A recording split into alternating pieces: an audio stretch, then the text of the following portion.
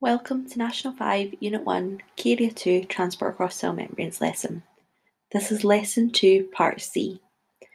Please make sure you've watched Lesson 1, Part B before moving on to this video. So finally we're on to our last bit of theory for KA2. So far we've learned about the two types of passive transport, diffusion and osmosis. And remember, passive transport is the movement of molecules across the selectively permeable membrane that didn't require energy. Now we're going to move on and focus on active transport instead. So our learning intentions for this lesson are to identify the process of active transport and to look at the differences between active transport, diffusion and osmosis. So by the end of this mini lesson, I want you to be able to state the definition of active transport and discuss and explain differences between active transport and the two forms of passive transport.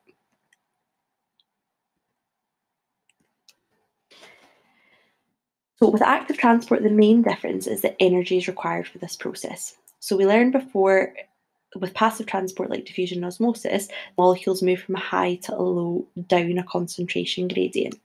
But with active transport, instead, molecules move from low to high concentrations, and therefore we can't say it's going down the concentration gradient anymore because we're now going the opposite direction. However, it's important we don't say that active transport goes up the concentration gradient instead. That's not correct. Actually, what we say is that it goes against the concentration gradient. Now, the way I try and remember this is I picture this diagram in my head, and I think about the fact that with passive transport, we don't need energy as molecules move from high to low naturally. That's the way they want to move. So I try and think about it as this diagram with a kind of big rock at the top, and the rock rolling down the gradient from high to low is diffusion osmosis, is your passive transport. However, with active transport, if we want to try and get from low to high, you need to push that rock back up this gradient. So you're pushing it against the way that it wants to go naturally, and we're forcing the molecules to go from a low to high concentrations. And because of that, we also need to put energy in as well to put this back the way. So with the active transport definition, there's quite a few changes to the two we looked at previously. Most of them are the opposite of the diffusion definition. So first of all, what I want us to notice is that we still see movement of molecules at the start, but we've now added in and ions in here too. Okay, so movement of molecules and ions is how we start. Now, instead of moving from an area of low to an area of high to low concentration like before, we're now moving from low to high instead. So different from osmosis and diffusion, so opposite direction. And as we said in the last diagram, this is now going against the concentration gradient instead of down. And as we knew from the start, the big difference between active and passive transport is that active transport requires energy. So putting this all together, the definition for active transport is the movement of molecules and ions from an area of low concentration to an area of high concentration against the concentration gradient, and this requires energy. Now, the final difference between active and passive transport is how the molecules physically move across the membrane.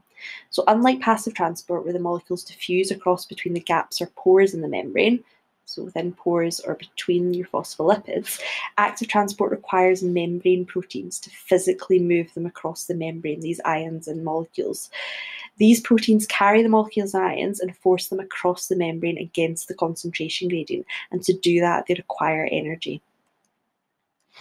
So here's an example of what active transport might look like. This is actually what happens in the nerve cells in our body. So they use active transport all the time to be able to move potassium ions into the cell by active transport. So using membrane proteins, they move potassium ions from a low concentration outside the cell to a high concentration inside the cell, and moving them in this direction from left to right against the concentration gradient using energy.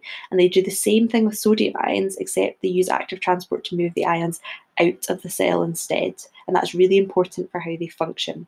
Now, this is just an example, and you're not required to know about the specifics of nerve cell active transport for the exam. So now that we've covered all of the theory from KA2, we're going to do two quick final tasks to help consolidate your knowledge of what we learned in transport across cell membranes. So for task 1, I've put a list of statements in red. I want you to pause the video and make a table with 2 headings for me. Passive transport is one heading and active transport is the other. and then sort these statements in red into the correct columns. Now, one thing that will make things easier for the next task is try and sort them so they're under the correct heading and across from the similar statement on the other side. So for example, low to high should be across from high to low, as this is going to help with the next task. So pause the video here and create your table. Once you're done sorting the statements, play the video and I'll run through the answers. Okay, so your table should have looked something like this. So passive transport on one side, active on the other, doesn't matter what way round they are, and we'll go through your answers. So down the concentration gradient should have been under passive, and active should have been against the concentration gradient. Passive should have been high to low, whereas active should have been low to high. Passive should have been no energy needed, active should have been energy or ATP needed. Don't worry about this word if you haven't done biology before, we're going to come back to this in KA2. No protein carriers required for passive transport, whereas active uses protein carriers. Okay, so another tip that's really useful is to try and memorise a table like this for the exam. It's a really common question in tests and exams, ask you to make comparison between passive and active transport or diffusion and active transport. So this table does help with that. So what we're going to do now is we're going to give our second task a try. So with this task, this is an extended response question based on the table we've just done. So it's asking you for 4 marks to compare the differences between active and passive transport. Now here's some hints before we start. So think back to your table to help you. Try and do it from memory if possible. And remember, for comparison questions, you can't just list differences. You have to compare them directly. So it's not enough just to list the 4 things about passive transport. You need to actually compare them directly to active transport. So you need to structure it something like this. So passive transport, something, whereas or but, active transport, something different. Okay, and you would want 4 sentences like this to get your 4 marks.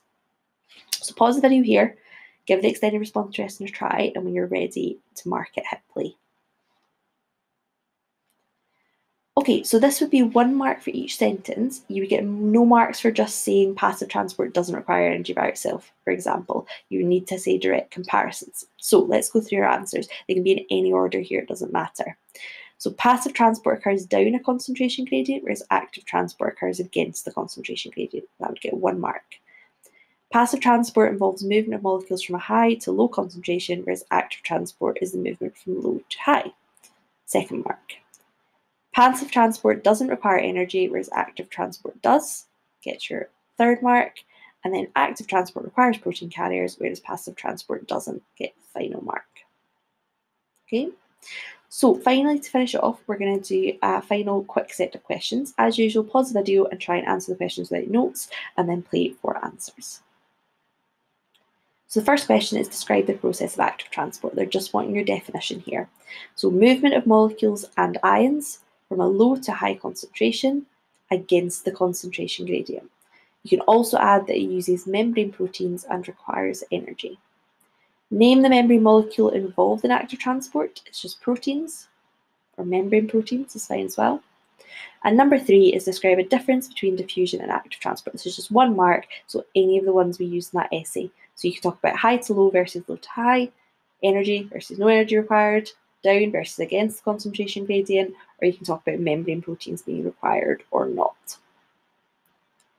So in the past 4 mini lessons, we've covered all of the content from KA2 transport cross cell membranes that's been on the screen. Please remember to use your mandatory knowledge or course spec documents to make sure you understand all the knowledge that you can be tested on in the final exam. Both of these columns you should be able to understand now and be able to tick these off and know for your exam. If you're making any form of revision evidence, it would also be good to use this document to ensure you include all of that as well. Thanks for listening.